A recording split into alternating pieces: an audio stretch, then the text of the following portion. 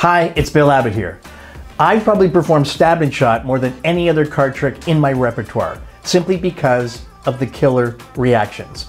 Here's what happens. A spectator chooses a card, then signs the card. The card is replaced anywhere in the deck.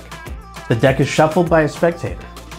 A paper bag is shown empty and the deck is tossed in. The bag is stabbed and a card is revealed on the blade of a knife. And the final kicker, a full shot glass is produced from the same empty paper bag.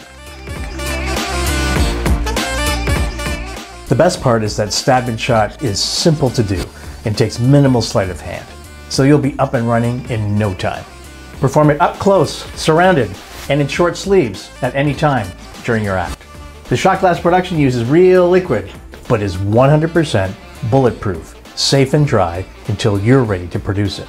Stab and shot comes in two sizes, regular shot glass and mega shot glass. I'll show you how to produce not one but two cards at the point of a knife, and how to produce two full shot glasses from an empty paper bag. You can even borrow the bag, deck, and knife. Stab and shot is perfect for your close-up shows, parlor shows, and even on stage. It makes for a great closer so you can toast your audience at the end of the show.